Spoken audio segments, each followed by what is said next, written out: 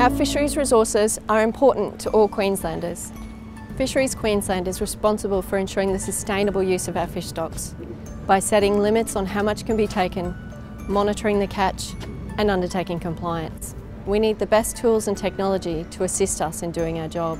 Vessel tracking, also known as a vessel monitoring system or VMS, is a key part of Queensland's sustainable fisheries strategy. It will be compulsory on all Queensland commercial fishing and charter vessels by the end of 2020.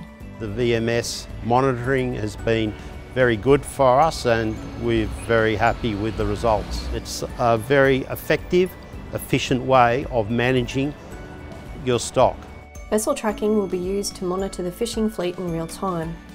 This will assist investigations, validate logbook data on where and when fishing occurs, manage fish stocks by understanding the duration and location of commercial fishing activity, and monitor compliance with area and seasonal closures.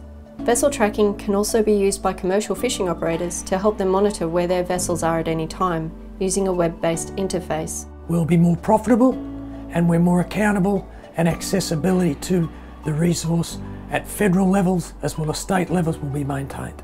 Fisheries Queensland will always respect the privacy of vessel tracking data obtained. It is only used for internal fisheries management decisions or securely shared with compliance partners under strict conditions. Access to raw data is restricted, even within Fisheries Queensland, and only aggregated data is used to publicly report on the status of fisheries.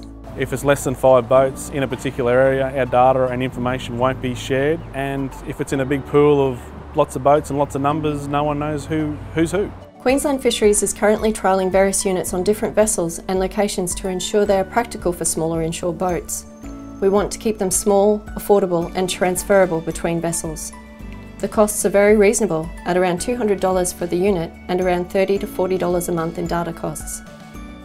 Around $2 million has been set aside to help subsidise these costs. Details of the subsidy scheme will be available in early 2018. We've only had benefits. We would not be trawling in World Heritage areas without a doubt, without VMS.